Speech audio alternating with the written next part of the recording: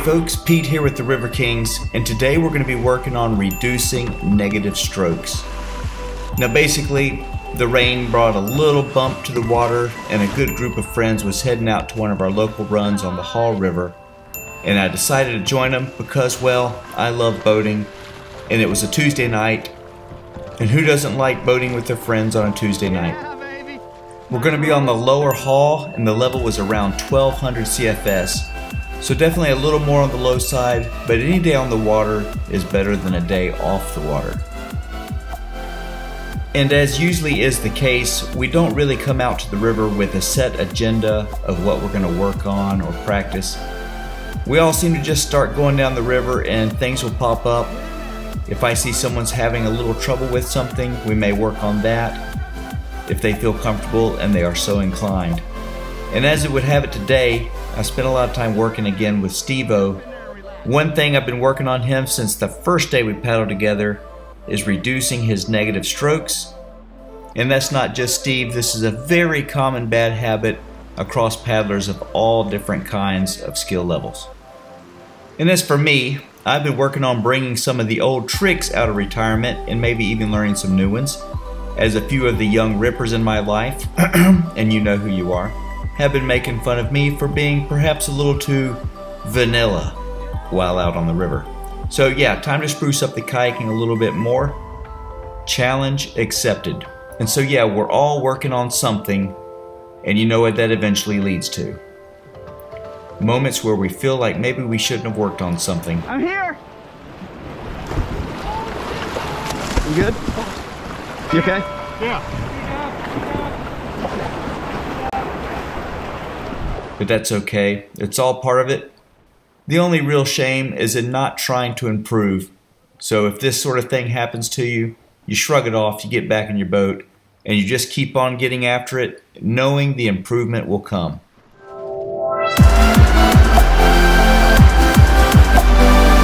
Yeah, Stan!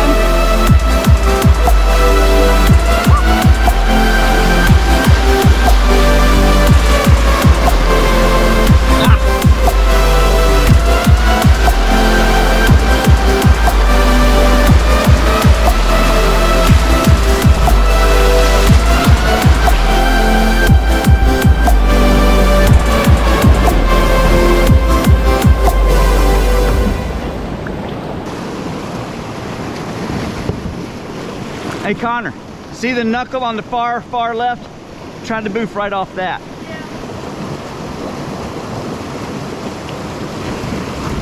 Perfect. Yeah, Amy.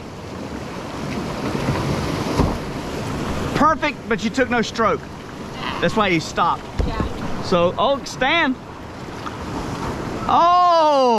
The lower Haw is a great river for improving a lot of different skills at a lot of different flows. But it definitely ramps up just a little bit down here at Gabriel's Bend and Moose Jaw Falls.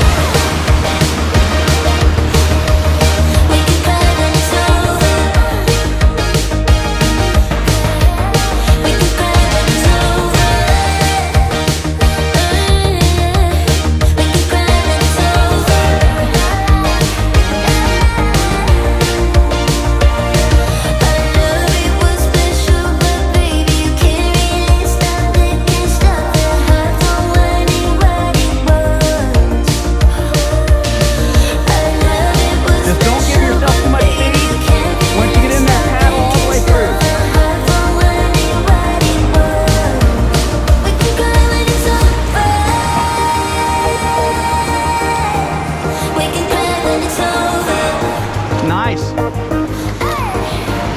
We can cry when it's over. We can cry when it's over. We can cry when it's over. We can cry when it's over. Nice. We can cry when it's over. We can cry when it's over.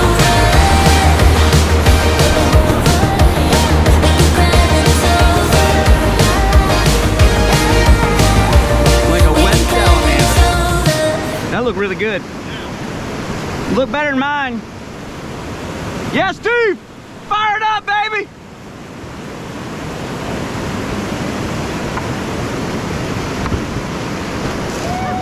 Nice!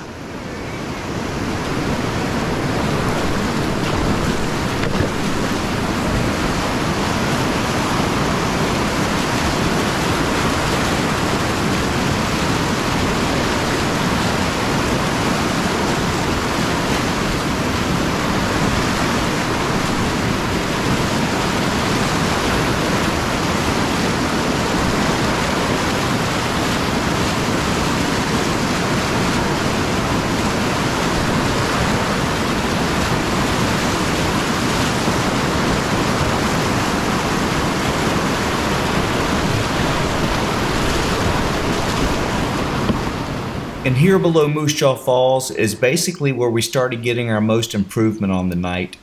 A lot of the normal features that are there at a little higher flow were not there up at the top half of the river. And we really didn't stay and work on much until we got down to this point. Donnie and I were working on catching this challenge eddy where you have to ferry up and over the current, kind of an attainment move. And in fact, that's what I would work on again with Steve later. And that's where I really started noticing a lot of negative strokes.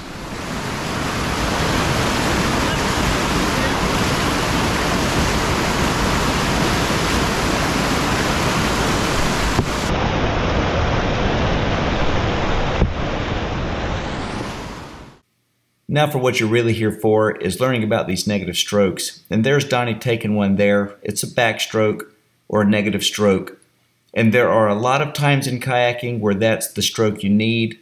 There's just some times when nothing else will really do. But most of the time, we want to preserve the energy we have built, and we want to keep that forward momentum. And the best way to do that is by placing forward strokes and controlling our boat in such a way where we don't bleed off the energy we've built. We got to be able to use our speed and features. You don't want to be too fast. You don't want to be too slow. It's kind of a delicate thing, but really when you have the right speed and the right angle, the worst thing you could do for your kayak is throw in a backstroke or a negative stroke because you really have just lost all your forward momentum. And Donnie, while trying to get into that challenge eddy, is attempting to keep his boat on line or pointed in the direction, traveling in the direction he wants to go. And when he feels it starting to get blown off course, he throws in a backstroke or a negative stroke. And what happens is that the second you bury that blade in the current like that, all the forward momentum is gone. Now when you're making attainments, it highlights this aspect of paddling. In regular downriver paddling, you can get away with this a lot more, even though you're still compromising performance. One area I see this happen a lot with paddlers is when they're trying to get into eddies, and rather than focus on the downstream sweep stroke or boost stroke to initiate the carve into the eddy, what they want to do is just plant the paddle and pivot around that paddle into the eddy. But instead they kill their forward momentum, they never cross the eddy plane, and they wash downriver backwards by the eddy, wondering what went wrong. Just starts leveling out. Sitting right there. When you get there, lift your left knee. Now Donnie's a quick study, and it doesn't take him but a couple tries, and he eliminates all the backstrokes. And now it's just a matter of timing the forward strokes to get himself up across the current and into the eddy. It's just going to take some practice.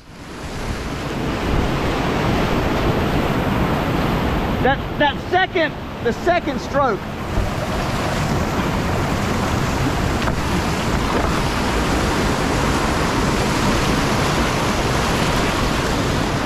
Your second stroke was all you were missing.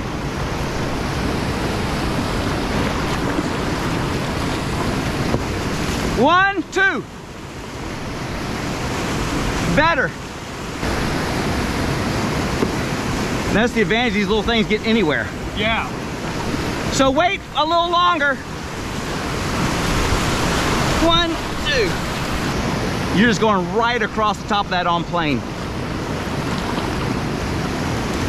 1, 2. Much better.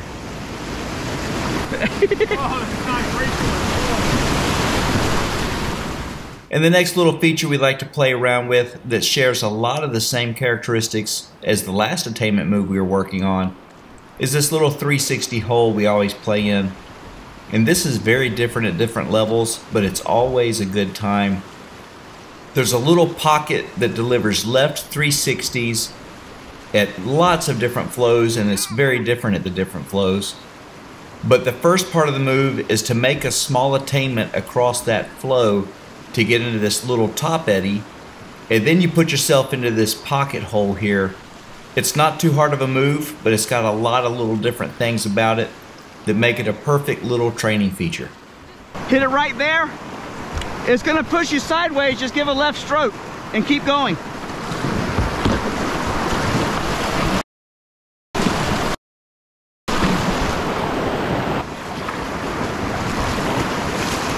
Hey, you're not killing mosquito babies. Eating full stroke, I forgot. Beater, that's where it comes from. Oh, that's hilarious.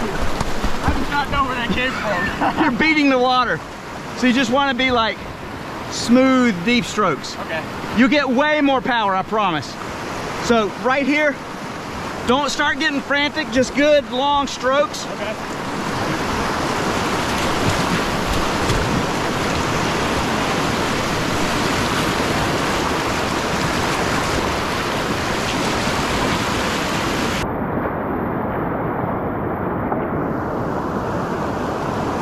Not a bad first try.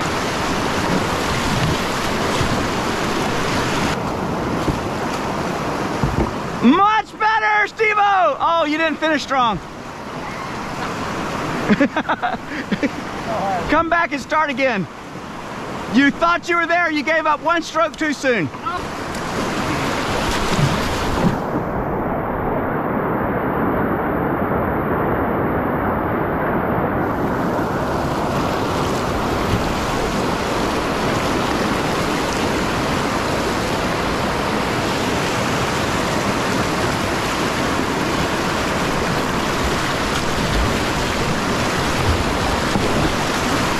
Ah!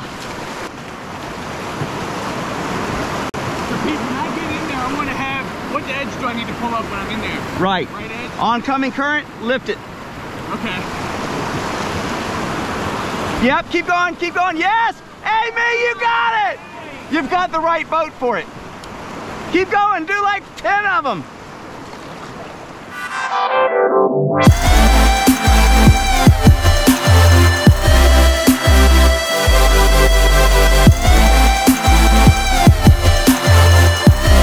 Paddle like it's flat water. Ignore the current until about your feet to knee area start hitting. Then you need to start pulling on your left stroke and lifting that right edge just a little bit. But then it's all left strokes. And give several of them till you get up. So you're coming up just like that. Paddle hard. Oh, that was pretty good first try, Dan. Right edge up, right edge up. Not that far. Not that far up. That was some right edge you were giving it. I'm giving all the edge. A rewind will eat this one up. It's probably the best boat here for this.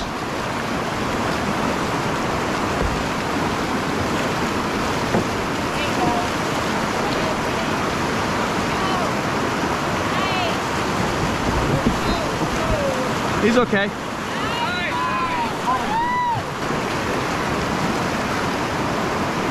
See how relaxed that looks, Steve? I know. It looks easy. Just do it like that. kayak, I see fast moving water. I'm like, I gotta move fast to get in this.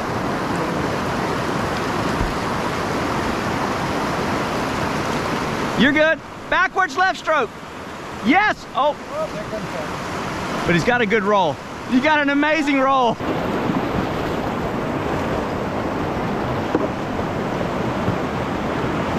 All right, ferry over. That's much better, much better. Stroke management. Now go. Keep it straight, vertical strokes. Keep that nose at the tree. And Steve here is progressing nicely with almost all 4 strokes, but just right there, every now and then he'll drop that negative stroke in there, and you can see it just knocks him right back out of that pocket, and he's unable to stay up in there. If we could remove that little negative stroke from the roster, I think Steve-O would have a winning lineup here. Bigger, faster left strokes when you hit the current. Oh! Oh, that's terrible. But you gotta keep practicing. So Yeah. coming up.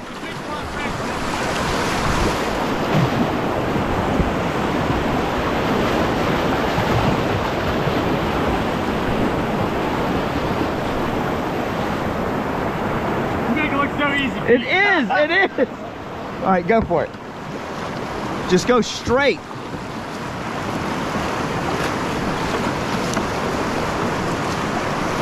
Very nice.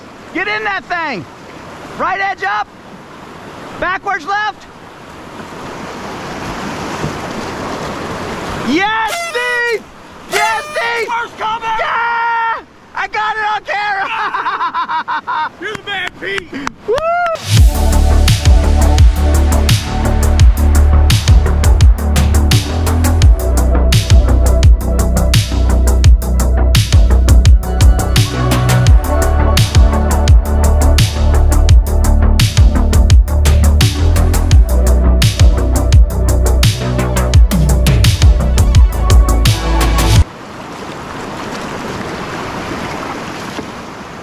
So after that magical moment where Steve-O got his first combat roll, we were back to the grind.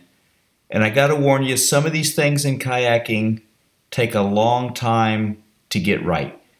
And if you've got something ingrained or something intuitive or instinctual about the way you do things, and it's wrong, it can take a while to break those bad habits. And so the next few clips show Steve-O trying his best to not stick that right blade in the water, but it just feels so natural, it's almost like he can't help it.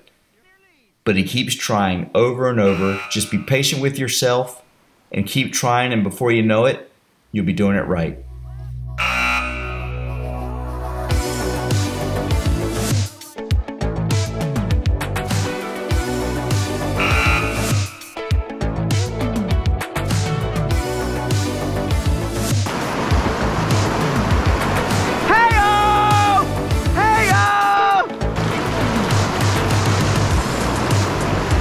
Left, left, left.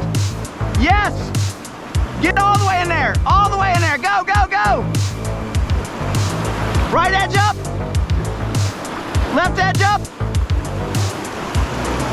I'm impressed. Not bad. Woo. All we got to do next time is 360 and stay in place. Working on that next time. One more, then let's get out of here.